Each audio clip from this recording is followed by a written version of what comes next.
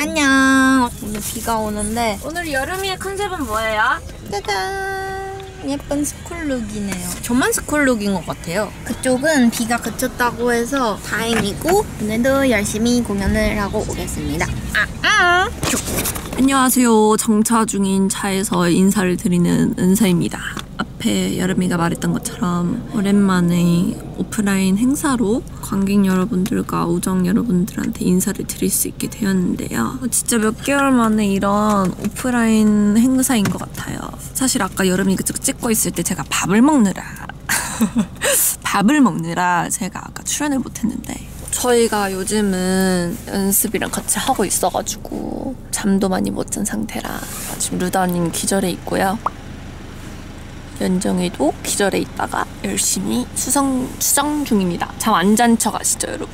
행사를 하러 가기 위해 준비를 하고 있습니다. 옆에는 번안이 차고요. 오늘 온 이곳은 제가 고등학교 때 체육대회를 했던 곳이거든요. 여름이랑 이제 다영이는 아마 알 텐데 항상 여기 목동 운동장에서 체육대회를 하곤 했는데 고등학교 이후에 정말 오랜만에 이 운동장을 다시 찾은 것 같습니다.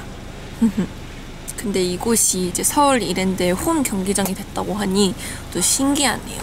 보면은 이제 홈 경기장이라서 선수분들의 현수막이 이렇게 걸려있고요. 윤종이가 머리만 보여드리면 뮤지컬로 이렇게 컬러풀 리지에서 활약할 컬러풀한 머리입니다. 엄청 상했어요. 뭐라고요? 엄청 상했어. 탈색을 제일 깊이 하는 연정인데 할 거면 기깔나게 제대로 해버렸어요. 우리 루다 언니는 리본을 휘날리며 숙면 중입니다. 리본이 꺾였어. 리본에서 언니의 피곤함이 느껴지죠? 아 정말 뒷모습마저 너무 귀엽네요. 보나 언니입니다. 안녕하세요. 오늘 우쭈테잎에 귀여운 언니. 제가 언니랑 립이 같이 있었거든요. 근데 제 엉덩이를 깔고 있어가지고 못 찾았다가 언니가 저한테 실망할 뻔했어요. 처음에 사실 이제 읽었어요. 우서의 카톡. 제가 못 찾는 줄 알고 언니한테 립 색깔이라도 보내달라고 영통도 걸었는데 언니가 방해금지 모드로 또 해놔가지고 안 받은 거 있죠 여러분. 저는 없어요 가방에. 그래서 항상 어디 가면 우서야. 립 좀 줘봐. 제 가방에 그럼 이렇게 된 김에 마취맛백 한번 해주실래요? 치마백이요? 별거 없습니다. 진짜 뭐가 없다. 언니 그럴 거면 가방 큰 거 왜 갖고 다녀요? 미니백을 들고 다녀. 지갑, 카메라. 자 끝! 진짜 아무것도. 끊어. 안녕. 그때 봐. 제 뒤에는 여름이 있습니다. 안녕. 이제 준비를 다 끝낸 것 같은 연정이 이제 전화를 통화를 할 거라 저희는 좀 이따 대기실에서 뵐게요. 안녕. 아 수빈 언니. 저희가 아주 오랜만에 행사를 왔어요. 언니 되게 신나 보여요. 오늘 아침부터 비가 오더라고요. 그래서 혹시 못하는 건 아닌가 제가 매니저님한테 계속 물어봤어요. 축구 비와도 하냐? 근데 매니저님이 축구는 누나도 한다고. 아 진짜? 축구가 하면 우리도 한다. 맞네. 어디예요? 서게. 본인도? 나도 났어. 나 안 가려줬네요. 아니에요. 그럼 전 몰랐어요 언니. 나도 솔직히 보나 언니도 몰랐어. 보나 언니가 얘기하지 않았으면. 묻었지? 다시 할게요. 왜 사람 당황을 시키고 그래 보나 언니. 진짜 좀 굳었지? 나 뭐 물렸어요. 얼굴 근육 좀 굳었죠? 언니 오늘 괜찮아요. 역시 또 저의 바람과는 달리 톤 다운을 하신 우리 언니. 아니야 나도 이렇게 해갖고 너 정도로 네. 해달라고 했어요. 네, 이게 물 빠지면 이렇게 되나요? 네 그렇게 해달라고. 제 물이 잘 빠지더라고요. 저희는 이제 영상을 행사전에 저희 영상을 근데 찍어. 나 톤 다운한 거 별로야? 아니 언니랑 새 예뻐요. 아 대충 찍게 나왔네.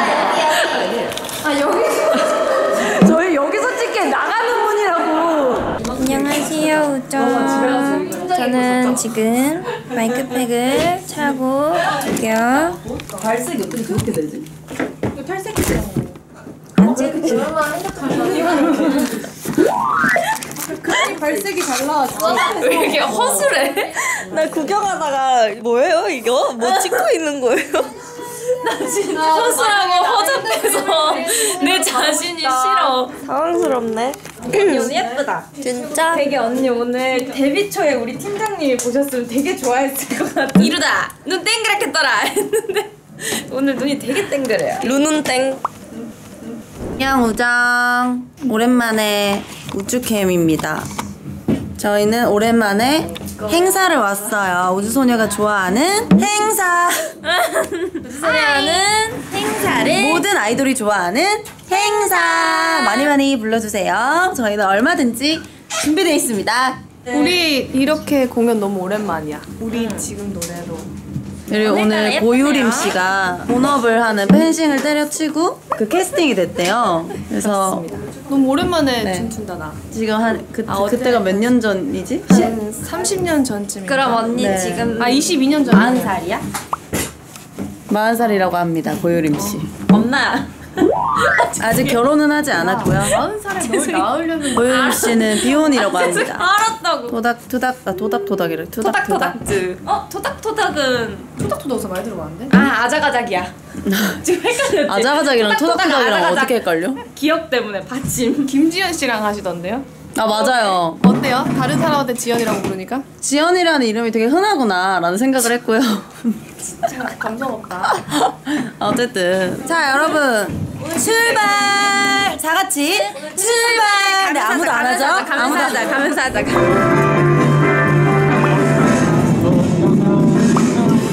우주소녀를 큰 박수로 환영해 주시기 바랍니다.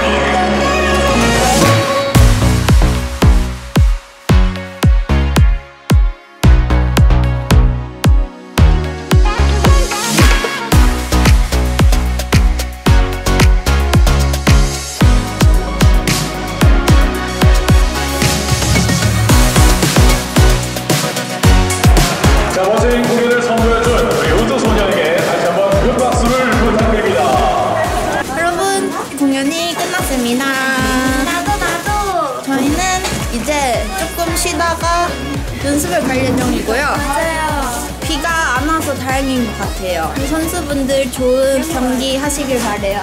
파이팅! 파이팅! 파이팅! 파이팅!